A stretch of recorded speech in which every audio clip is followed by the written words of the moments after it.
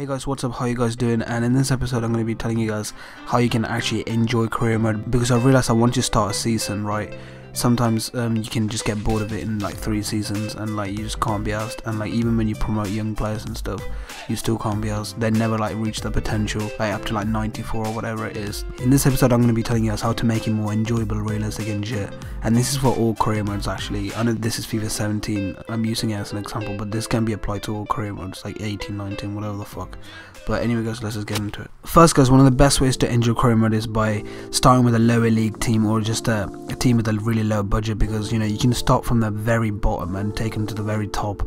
For example, Bastia, you can make them the best team in France, and that's more enjoyable than, you know, making Chelsea winning the Champions League or whatever, because Chelsea's, you know, they've won the Champions League before and it's just like boring after like 1 season. Whereas Bastia, you know, you could be developing the team throughout the years, because one, they're not that good in real life, and also in the game as well, because you know you have to like improve the squad a lot, especially if you want them to like win the Champions League or the league. So yeah, you just develop these kind of teams like from the start to the bottom and get to the top, and like, you know, it's just more fun where you buy and sell players, and there's gonna be more transfer negotiations and shit.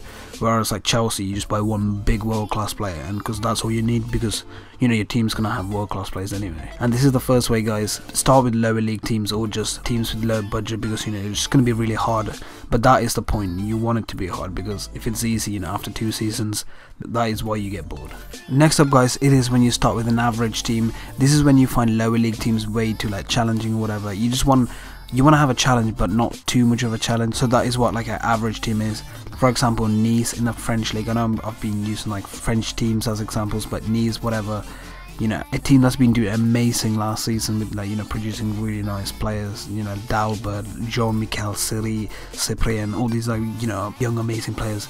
And let's not forget Balotelli. But you know, they're not the best team in France, because you know PSG, well, Marseille if you want to say it, and like Lyon, these teams are like way above like Nice. Even though they've had a really great season, they're not known to be that good anyway. But the point is guys, Nice is basically an average team that you could basically take them to the top, winning the Champions League, the league, all the top division trophies and stuff like that. And also guys, playing with a team like this, it's not like it's going to be that easy anyway, because you know there's a lot of places that you can improve, and you can still implement the youth squad and, you know, younger players and shit like that. And you can even choose an only youth squad and just buy like really players that are really young, or you know, like from the same nationality or whatever, if you like. And we move on. Next up guys, it is realistic transfers, and here you can see another screenshot of what I've done with my other few career modes, that is Cadiz and AC Milan. As you can see, I have signed this player from the Colombian league called John Marimon in the Cadiz career mode, and this guy is only 70 rating at the age of 21 in this, you know, point of career mode. He starts at 17 and 61 or something like that, but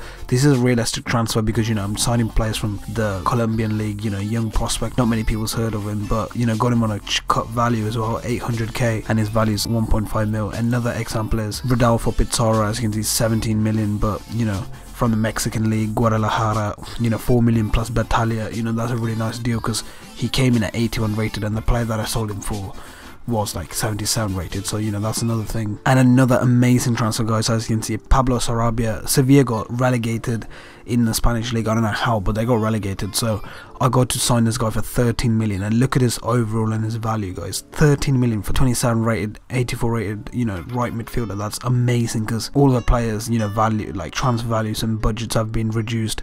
For example, as you can see, 15k, like what the hell, that's literally nothing, and he's world class. Moving on, we have another example on the AC Milan career mode. As you can see, Nicola Barella on loan from Real Madrid, another young Italian prospect, you know, to try and make the career mode interesting, purely because Milan does that in real life, where they sign young Italian players and like use them in the team. For example, Brian Cristante is an example. Moreover guys, we have another example with Milan, Danilo the CDM or centre mid, that's from Braga. You know, Milan do sign these young amazing Brazilians from these leagues out of nowhere, yeah, stuff like that. So yeah, so guys, try and make the career mode really realistic by signing players, you know, that you think that would join the club, or just, you know, really young players from different leagues, and try and make them world class or whatever. Another way you can make the career mode more interesting is by starting with any team, but I recommend lower league teams, because you know, they're the best, and you would want to use just youth players.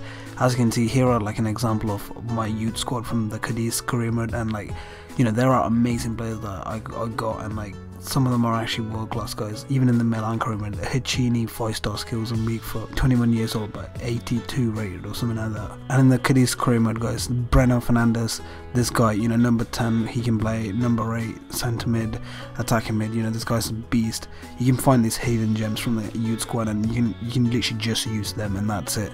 No, you know, actual transfer negotiations or whatever. So yeah, that's another way you can make career mode more fun. And guys, one of the best ways to make career mode interesting is implementing real life football into FIFA, like tactics, youth, nationality, and I'll show you guys what I mean by that. For example, you guys can sign players from the same league. As you can see in the Cadiz career mode, I bought this Jorge Carrascal guy, and he was in the 2nd division of the Spanish league playing for Sevilla Atletico, and at the time he was like 70 rated or whatever. And when I got promoted into the La Liga, you know, I bought this guy from the 2nd division, like the real world class teams do in real life. For example, Tottenham signed Dele Alli, and he was playing for MK Dons, and at the time he scored like 20 goals from midfield or whatever. So like at the time, you know, he was highly rated, but no one really knew him that well. Just like that, I bought this Jorge Carrascal guy, and now he's turned out to be amazing. 90 dribbling, 77 rated, and 21 years old. You know, absolutely amazing. So you guys can buy players from the same division, and you know, other divisions even. For example, like the Mexican league has so many young amazing players, like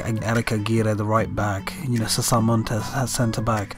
Lozano, like players like that. I know Lozano's probably left now to PSV, but you know, you guys get the point. You just buy like young players from like hidden leagues or just hidden teams in general, and you know, just make them world class. And with the tactics, guys, you guys can see here, like I've chosen the high pressure system. You can actually apply your own tactics as well, but you know, high pressure is a really nice system for the career mode because the AI gets fucked in like 3 seconds, so I use that, and personally I think it's the best tactic. But you guys can even customize yourself and like, you know, make the career mode yourself, not just like the AI playing it for you or like doing things for you. The more you can customize, the better, because that way it feels more personal, you get me. And last but not least, guys, the best way to make career mode interesting is by increasing the difficulty, because I see so many people playing on like amateur and like, no, actually not amateur, actually that's a bit over exaggerating, but like difficulties like professional and stuff, and they just keep winning like the league and shit like every single year, and they complain like, oh yeah, everything's too easy. But like, guys, just try increasing the difficulty from professional to world class if you keep winning, and see if you can still beat the CPU.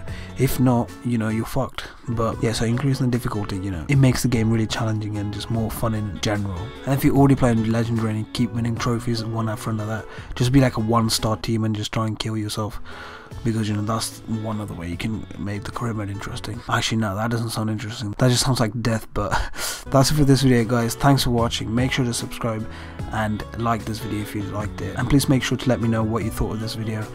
And that's it for this video, guys. Take care, stay safe, and see you guys later.